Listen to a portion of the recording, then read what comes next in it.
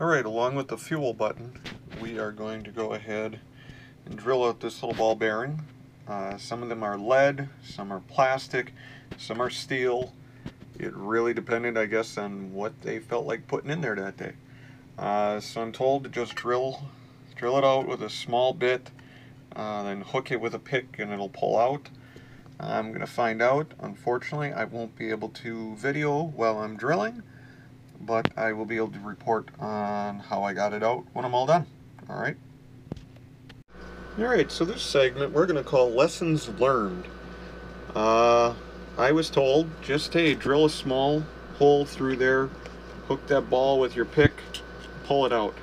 Well, I had several drill bits break, evidenced by when it broke and I poked through here, broke and I poked through here. Yeah.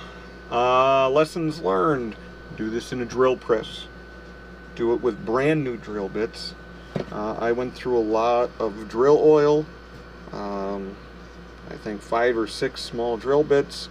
What finally got it out was I threw a bit in my cordless drill. That's the exact same size as the big hole, and that's what it took to finally get that darn thing out.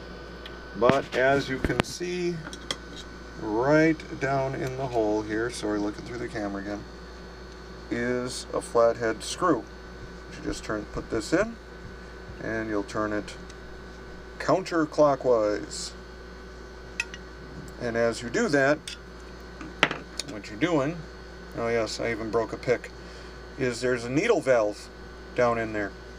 And as you screw this counterclockwise, it's just like a regular bolt, it's pulling it back.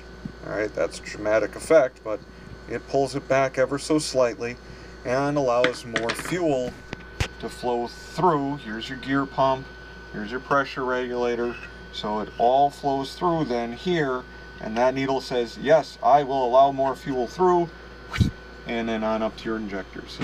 So I hope this helps. This job here actually took longer to do than to change a button.